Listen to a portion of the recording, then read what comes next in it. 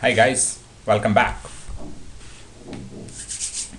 Okay, so today we will talk about how to change the LAN card name in RHEL 7. If you remember, in Red Hat 6, it's very simple to change a name of LAN card. I hope everybody knew that where is the configuration file of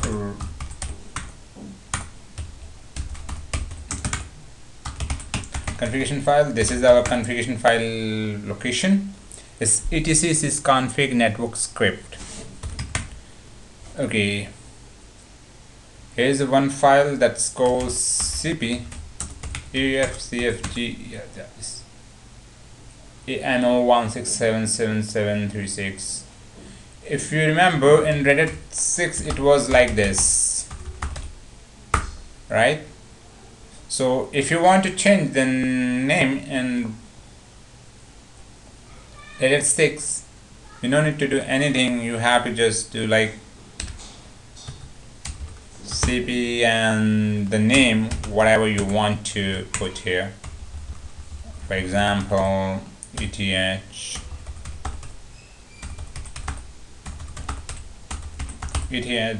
1 2 3, right? And then it's just in the configuration file you have to just change the name of the device and the name, the two variable, which always be in this file. You can see this one, and the device name this one, right? You have to change that one, and then after that you have to restart the service. Your system will start with the new name of the LAN card. But in RHEL 7 they made some changes. In RHEL 7 you can see the LAN card name is no longer ETH0, right? It is not ETH0, it's now EN167736, this one American number something, right? So we have to change it. And why we need to change it? There are a few applications in the market, they do not consider this number as a LAN card, so they are still recognize only ETH0 as a LAN card. ETH, either it could be 1 2 3, right? So how we can change it? It is not very that simple that you have to just, like, for example, if my name is this, and I can just say this and put this and make the changes in the configuration file. This configuration file will, like, change the name of the device and name variable and then reboot the system. No, it will not work out. Okay, we have to make some configuration change in some configuration files, right? In the kernel level file, that's grub file, right? So when you make some changes on that file, after that we have to perform some steps. Thereafter we can change the name. So I will tell you step by step how we can do it. Okay, what is our first step? Our first step, just so as you are a very critical resource of any company, so I just suggest you, whenever you make any changes on the system, production system, always keep a backup of the files. Okay, even it is a very minor change, but don't think that, oh, it's just a simple name. Just for best practice, always keep backup of the files, whatever file you want to change it. I promise it will help you. It saved the life when your system gonna crash. You can roll back everything will become up, because when you're going to change in one file, it's very easy to remember, but when you're making a change in a lot of files, it's very hard to remember what were the changes you made, right? Okay, now the step, it's etc grab. Okay, let me take a backup of this.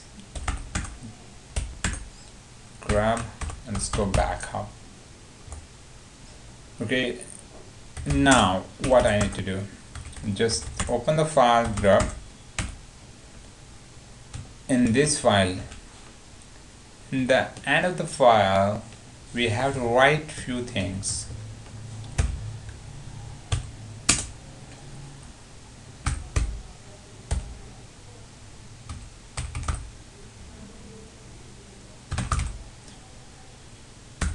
Equal to 0 space net dot if name equal to 0. Okay, just close, save the file. Okay, now as you know that if you make any changes in a grub file, you have to regenerate your grub file to make changes in the system level configuration file. For that, there is a command, okay, -o boot grub.cfg, right? Okay, we made the changes, generating grub configuration file, automatically configure whatever you have made changes in etc default in the grub file. After run this command, those changes gonna reflect in this file. But this is system level configuration file, you don't need to change anything in this. Okay, what is our next step? Our next step is just do one thing, create one null file, etc udav rules seo -net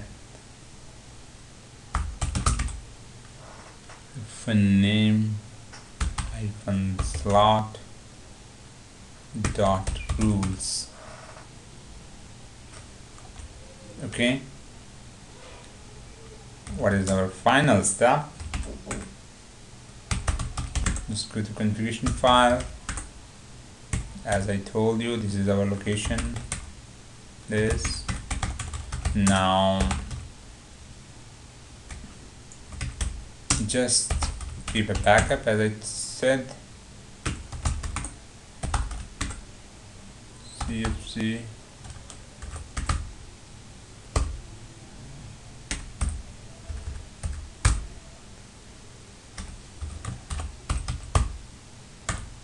okay,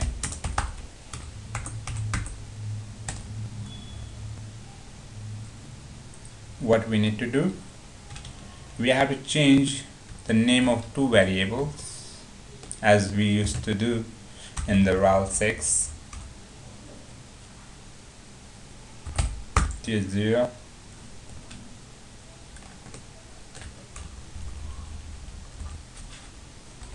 T0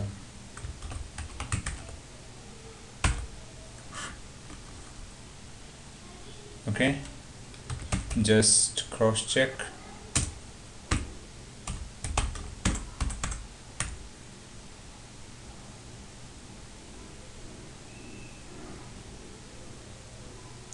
You know, change the name, this also, move this etc.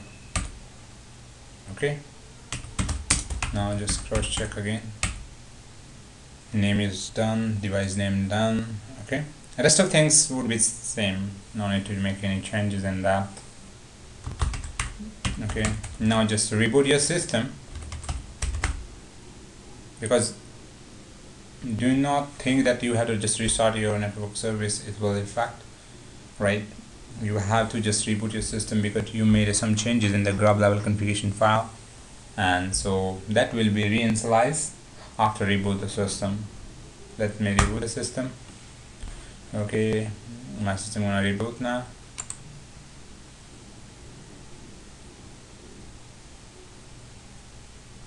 It will take only 1 minute, maybe 30 seconds, not more than that, to reboot my system.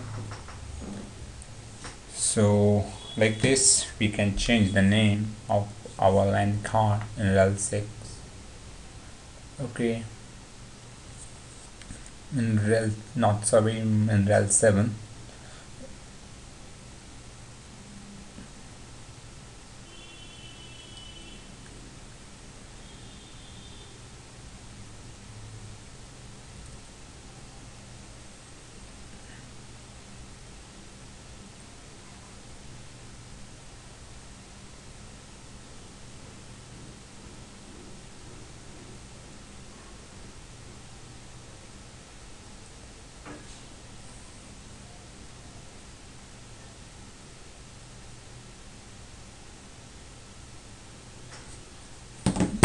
Okay, I hope my system gonna up here.